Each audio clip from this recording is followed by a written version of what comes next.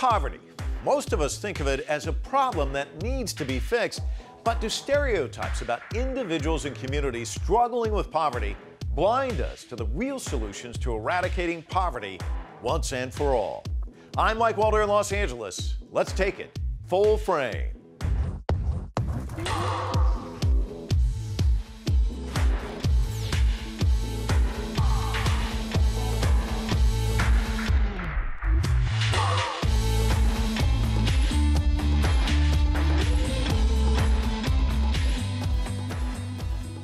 "2014 marks the 50-year anniversary of an American milestone. The year was 1964, and U.S. President Lyndon B. Johnson was declaring a war on poverty in this nation. Many Americans live on the of hope, some because of their poverty, and some because of their color, and all too many because of both. Our task is to help replace their despair with opportunity. And this administration today, here and now, declares unconditional war on poverty in America. But like any war, there are casualties and victories. In the last 5 decades, the success stories in the American war on poverty, though, are few and far between. In fact, the latest data from the U.S. Census Bureau indicates that 15% of Americans, roughly 46.5 million people, live at or below the poverty line. And that percentage is roughly the same as it was back in 1983. The current U.S. President, Barack Obama, is reigniting the effort to end poverty in the United States. And the idea that so many children are born into poverty in the wealthiest nation on earth is heartbreaking enough. But the idea that a child may never be able to escape that poverty because she lacks a decent education or health care, or a community that views her future as their own, that should offend all of us. And it should compel us to action. We are a better country than this. So let me repeat. The combined trends of increased inequality and decreasing mobility pose a fundamental threat to the American dream, our way of life, and what we stand for around the globe. But does the war on poverty require new weapons? My next guest says yes, and his innovative approach to helping families break the cycle of poverty is gaining traction. It's seeing results that have eluded government agencies and other social welfare organizations for decades. Mauricio Lim Miller is a MacArthur Genius Fellow. He was appointed by President Obama to the White House Council for Community Solutions. He's also the founder and CEO of the Family Independence Initiative. I want to welcome you to Full Frame. It's the 50th anniversary of this war on poverty. How's the war going? Well, I think the biggest thing we've accomplished is to make living in poverty a little bit more tolerable, but I don't know that that's actually what America should be about.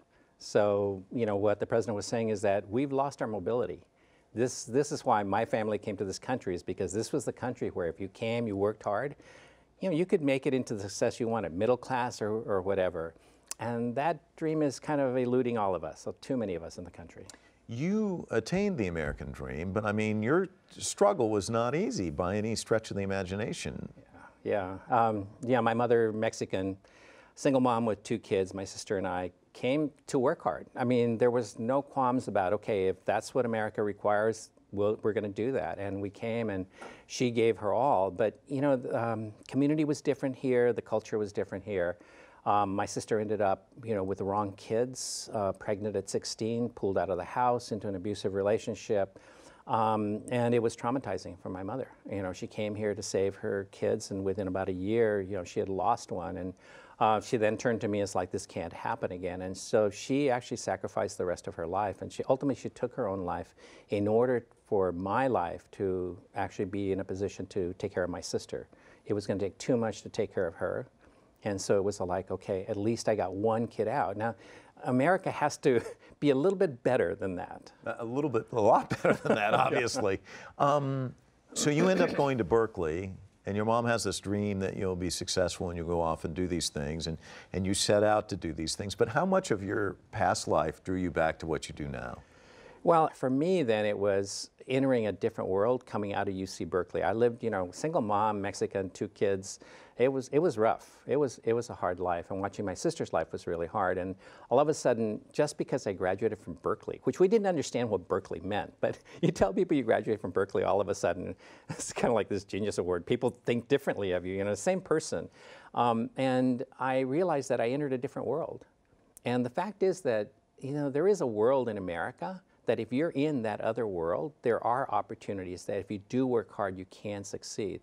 The trouble is that if you're on the bottom of the economic ladder, that world is not accessible at this point in time. But it's interesting, a lot of people, and maybe this is the wrong way to look at it, but a lot of people on this road of life would be content to look in the rearview mirror and say, that's my past. And yet you go back and you're working with people who started on the lower rungs, and you're trying to give them a pathway out. And it's not a program, as you pointed out. You're not all about programs and let's do this or tinker at the edges. You just are trying to empower a lot of these people in many respects. Well, not initially. Initially, I went into it because my family had struggled so much, and I'm very American. I'm really nationalistic, and this is what's supposed to be America, and I wanted that to happen for everybody, and it seemed like something's wrong. But by this time, Lyndon B. Johnson had this war on poverty. We were 30 years into it, and I'm over there. I'm going to join the war on poverty to see if it can be better for other families, see what would have helped my mother, what she would have approved of. And for 20 years, I ran social services, and we were considered one of the best in the country. I got invited by Clinton and stuff. I'm over there. My mother would not approve of my services. She wouldn't go through them. I wouldn't send my nephew and nieces through it because they were too paternalistic, right? And my mother, pride and self-respect and making decisions, that's what really drove her. And the system doesn't allow for that self-determination. And so I realized that now being part of the middle class and having, nephew and nieces that were still struggling, that the system, the way it was structured, and my 20 years into it, something was wrong. And so, yeah, I did that other system, and ultimately, if it wasn't good enough for my family, I didn't understand why I would put other families through it. But it's funny because you and I had a chance to just talk briefly, and there's this great story you tell about this Salvadoran family. They're going to buy this house, and your staffers are very concerned. Tell the story, because I think it kind of gets at the heart of what you're all about in many respects. I think that when I started this project, which is Family Independence Initiative, it was because I was disappointed with social services. And I felt like, well, let's at least find out, what families can do for themselves and each other. And I knew that my mother had a lot of capacity. So I knew her potential was really there, but I didn't know about other families. So it was really started with the help of Jerry Brown to find out what people could do for themselves. And I promised Jerry Brown that at that time— Jerry Brown's the governor of California. Now, we've got an international audience, so they're not as familiar. And at that point in time, he was— Yeah, Jerry Brown, he'd run for president. He's national stature, but he was mayor of Oakland at the time. And he knew me and he knew of my work. As I said, it was fairly well known. And he challenged me. It's like, something must be wrong with the war on poverty if we haven't impacted after 30 years. That's 50 years now. So I started the project with Jerry just to find out what the capacity was of families to help themselves and each other, which was the history of the United States. Okay, that's how people had actually done it. That's how my mother really came to do it. And about 6 or 7 months into the project, I was working with about 25 low-income families from different communities. And I didn't know what they were going to do, but I had promised Jerry that we would not interfere. We wanted clean data. I was an engineer for a while. I wanted clean data, so what people would do, and I was not going to interfere with any social workers or anything. No advice, no counseling. But one day my staff comes in and says, oh, there's this one refugee family from El Salvador. They actually have no savings, but there was a Spanish-speaking real estate broker that told them he could help them buy a house down at the end of the street.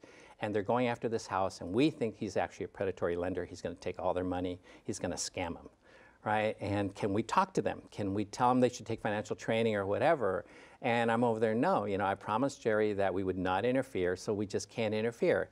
He says, but they're going to make all these mistakes. And I said, my mother made mistakes, and the fact is you learn from mistakes. And, if it turns out the way that you're saying, that maybe people will learn or they'll learn. Well, sure enough, it turned out the way they said. So at closing is when he makes his money. So he got them to close on the house, but their mortgage was 65% of their income. Jeez. My staff comes in and says, they're going to lose the house. I'm over there, yeah, they're going to lose the house. My staff is pissed at me at this point in time. Over there. But, we stayed true. We're not interfering. We're just going to see what people do. So the next thing that happened, I didn't foresee. friends had helped them with the down payment, right? Because they needed that extra money. And so these friends that all had a stake in the house then started retiling, repainting, re-landscaping it. They had figured out they had gotten into the wrong thing, but they had this house. So after all that work, the value went up, they refinanced, I set in on the refinance, they got their mortgage to be manageable, and all of a sudden it was clear they're not gonna lose this house, not with this community supporting this family around this house. The next thing that happened was there were 6 other families that were with them in the cohort that we were testing this whole thing of what your capacity is to work together. And so once they saw Jorge and Maria Elena buy that house and make a mistake and still end up with a house because of community, within a year and a half, all other 5 families owned a house in Oakland. And I thought, that is really fascinating. I saw their whole behavior change, the expectation about having assets in the United States changed. Then the next thing that happened is that it wasn't just the 6 families. All of a sudden, other friends that they knew started saying, well, maybe I'm not going to send all my money back to El Salvador. Maybe I can build assets. Maybe I can stay in the United States. So the set of expectations totally changed in a broader community. And if I and my staff had come and saved Jorge and Maria Elena, we would have saved one house. We would have never changed expectations. It was Jorge and his wife that really changed that community. Let's get that real estate guy in jail, though. I think nobody else used him. Well, that's the key. That's the key lesson there. But the interesting thing is I think what you're saying is adversity is a way of life if you try and circumvent, and it also is a byproduct that creates wisdom. I mean, yes. Obviously that family learned a lot, but so did all the friends. Yeah, and I became middle class and realized that rich people, they make all the same mistakes. They end up on drugs, they get depressed, they need childcare, that actually it all happens in kind of the same way, whether you're rich or you're poor. These are all personal kind of issues. But rich people don't get stereotyped as somehow being untrustworthy or not able to make good decisions. But if you're low income and you make a mistake, like my mother made a mistake with my sister, leaving her in the neighborhood, or putting her actually into a good high school where everybody else was rich and we weren't rich. So she made mistakes, but then she was classified as a bad mother. And that isn't, the way we can build a community. What's interesting is you were talking about President Clinton, Hillary Clinton. They love you when you're doing the social work. You're at the top of the game, and then you look and you say, no, this isn't right. And now you've kind of turned things upside down in a sense. If President Obama was sitting here and said, you got to help me, how am I going to win this war on poverty? What would you say? If President Obama was sitting there and I could talk to him, he would get this. Because he came out of organizing, he came out really from a family that if he looks at his life and the way he and his friends kind of grew up and how they counted on each other and how it was important to have the whole family unit working and that it was important to have that respect that it was your family and community that was really the important piece for it, not an outside mentor, not an outside, those came in, but really it was family and community that he would understand. The dilemma we have, and I've had with politicians, is that they are in a structure that says, for you to be elected, you have to do something to help them. You have to say what you're going to do, what you're going to lead. And the problem we're having in this country is that institutions, government, philanthropy, all want to be the leader. And my project is that, no, you don't know every family. You don't know Jorge, Maria Elena. You don't know what their strengths are. They have to lead it. You can play a role. You can play a supportive role. So the issue with the president would be, go back to how you were raised, what you understand personally. Go back to how community, how important, and tell people, no, me as president, I'm not going to do that. Go back to John F. Kennedy and says, what can you do for your country, right? And that's what Obama needs to do. He needs to go back to families and say, look, I don't know all your lives. I can't structure a government program. I know that's what I'm supposed to sell to you or to the country to say that I'm a good person, but no. You're going to have to take care of each other. And I'll be there. I'll be behind you. I'll be your backstop. Does that message resonate, though? I mean, you must have politicians who are like, no, but we've got these programs. We put them in place. And you're like, you're not about the programs. No, the thing is that as we've tracked families for the last 12, 13 years, programs and services play maybe a 10% role in your life.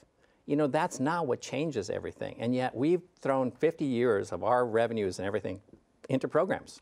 10% of your life doesn't change everything. As we've tracked what changes people's lives, it has to do with their friends coming together. It's like Jorge and Maria Elena, all of a sudden their friends coming together. The role modeling that happens, this is like historic. Under heavy discrimination, you had African Americans before and after slavery build entire townships. They had theaters, banks, you name it. We're losing that in communities because in many ways, we've thrown so much money and so many programs in, we're replacing that sense of community, that sense of family. And that is that there's harm being done, and that we should not be doing. It's funny, I know you're a genius, but it seems to me a lot of what you're saying is kind of like, it takes a village. I mean, we've learned from other cultures. I mean, your own Mexican ancestry. I mean, you can see that in villages in Mexico. You can see it in Asia. It's almost, you almost want to say it's a no-brainer. It is a no-brainer. I don't understand.